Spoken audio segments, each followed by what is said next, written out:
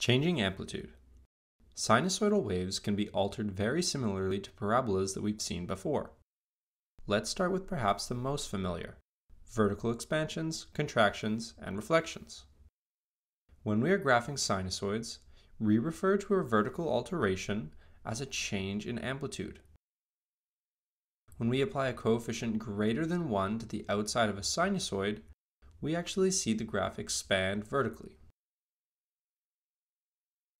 Consequently, if we apply a coefficient between 0 and 1, or a fraction, we will see the graph shrink. Note that the peaks and troughs remain at the same point on the x-axis.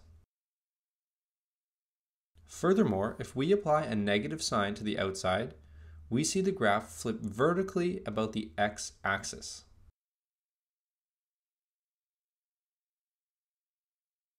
Note that while we have used sine to showcase these properties, the exact same theory can be applied to cosine.